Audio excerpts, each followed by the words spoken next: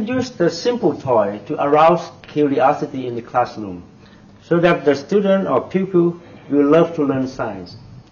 Now I have here a butterfly. I used rubber band. So I will store energy into the rubber band as a potential energy, and I put this butterfly in the book like this. And then when I open it, the butterfly will fly from the book. Why? Because the energy from rubber band as a potential energy will transfer to kinetic energy. You will see.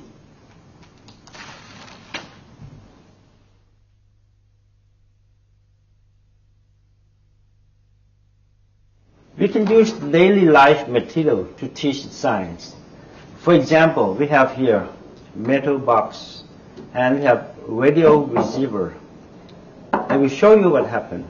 When I turn on radio, you see, you hear the sound, and then when I put into the metal box, no sound, and then when I remove it,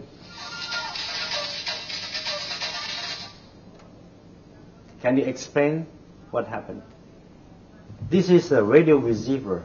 It will receive a radio signal from station. And the radio signal is a kind of electromagnetic wave. So when we put radio receiver into the metal box like this metal box will block the signal, the radio signal. So the radio signal cannot penetrate to this box. Just like the microwave door. You see, if you have a look at the door of the microwave, you see that inside you can see the metal mesh. Because microwave is a kind of electromagnetic wave, so it will protect the electromagnetic wave or the microwave, so the microwave cannot come out to burn your eyes.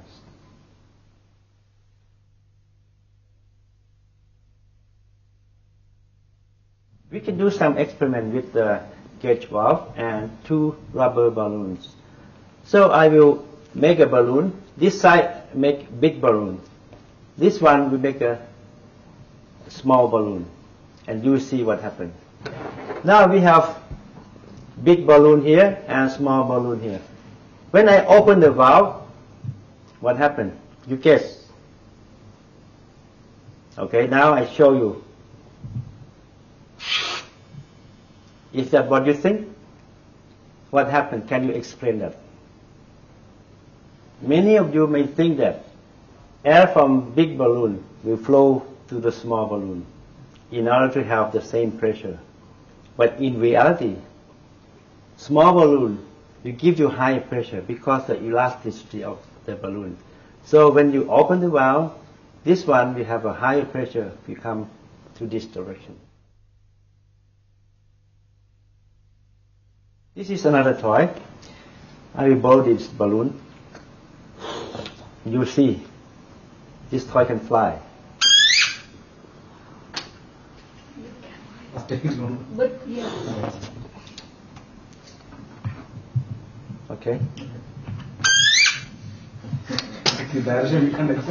Now I want to show you. If you do some experiment with small balloon and big balloon, what happened? Now I show you first the small balloon.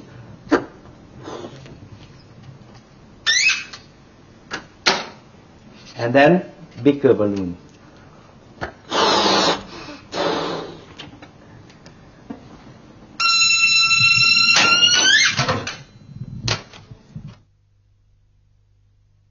The difference is that if you have small balloon, you have higher pressure, so the sound will be higher frequency, and the balloon will move very fast because higher pressure. I show you again. But now if you have bigger balloon, it will start with low pressure. Okay.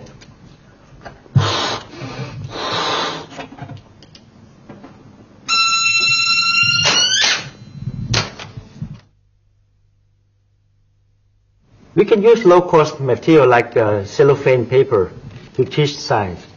For example, just cut cellophane paper in a butterfly shape, and then we put this cellophane paper on my hand. You see what happened? It goes. And then if I flip it over, it goes again, but the other side. Can you expand it? This cellophane butterfly goes up because we put it in my hand like this. It will absorb moisture from my hand and expand. Downward, expand. That's why it goes up like this. And when we flip it over, the moisture will evaporate. And downward, we absorb moisture from my hand again. And it will expand. That's why it goes like this.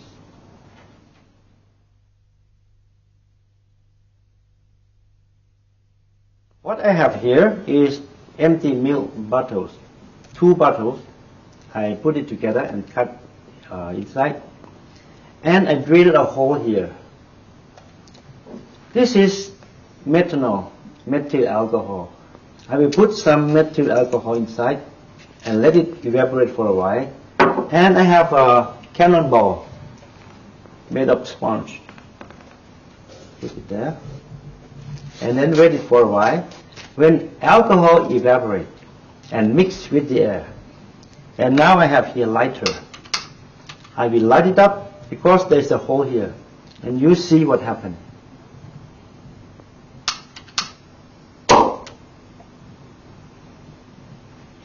Can you expand it? We have here alcohol. You know that the chemical composition of methyl alcohol is CH3OH, carbon, hydrogen, and oxygen. And when alcohol mixes with air, which is oxygen, carbon will combine with oxygen. What you can get is carbon dioxide. And hydrogen combined with oxygen, what you get is water, in terms of water vapor. So you have here very high pressure inside. That's why the sponge will come out. And this is the way you can teach internal combustion.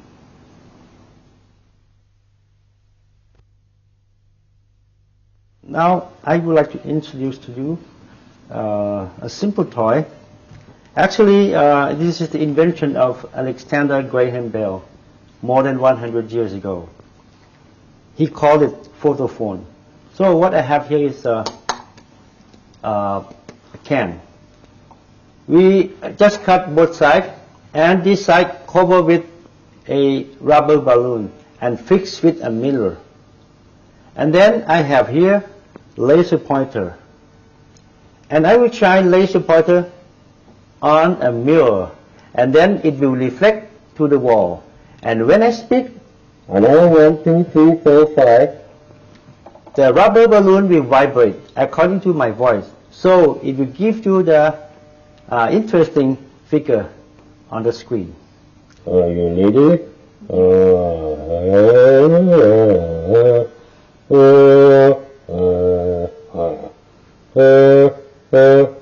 2, 3, 4, 5, 6, 7, 8, 9, 10.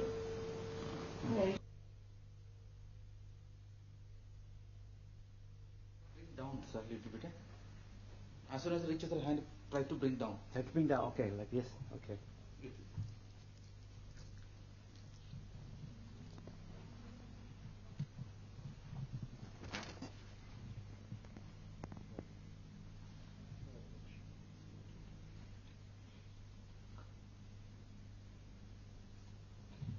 When we spin the top will spin like this, and then when it spins like this and also tilt like this, the force acting upon this top is gravitational force.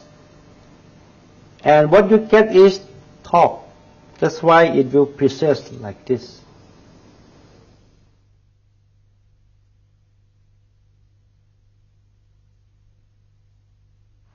This is a singing bowl. If we hit, okay, we give energy to the bowl and you can hear the sound. But now, if we don't hit it, Instead of hitting, we do it like this. And you can hear also the sound. Louder and louder.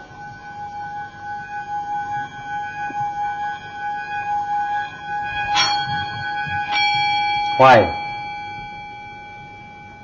So the explanation of this is we give energy to the bowl, like this, mechanical energy, and this mechanical energy will transfer to the bowl, and the bowl start to vibrate according to the resonance frequency